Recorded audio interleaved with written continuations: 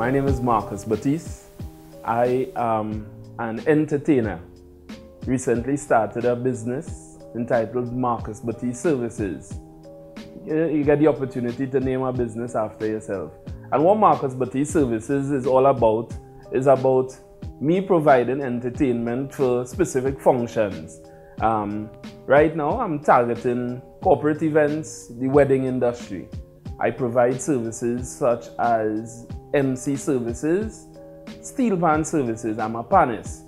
Within recent times, the business started to expand where people started giving different type of requests. And the service now also includes where I could provide any type of entertainment that you have for any function that you would have. I've had the opportunity to liaise and to merge and to network with some beautiful people in the industry so far.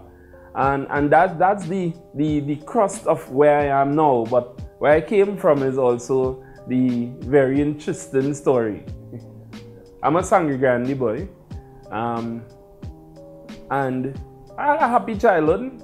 Grew up literally in music, grew up in the pan. I started playing pan at the age of 6 or 7, and since then never stopped, never turned back.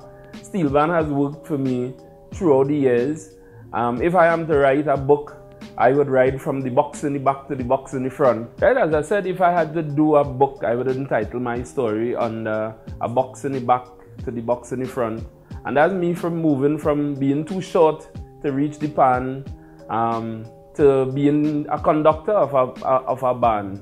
And I had my opportunities to play the various instruments, learn about the instruments, arrange, conduct steel orchestras and things like that. In my time, I've also had the opportunity to do some studies along the line, so that when it is that I come as a performer, not just a pannist, but I come as a musician. And that's one of my selling points. But you know, it's really interesting. Life has taken me to different parts. This year, I turned 40, and they say life begins at 40. And it gave me the opportunity to, you know, take what works from the first 40 and carry it into the next 40. And, you know, the music is what worked for me. So hence the birth of Baptiste Services.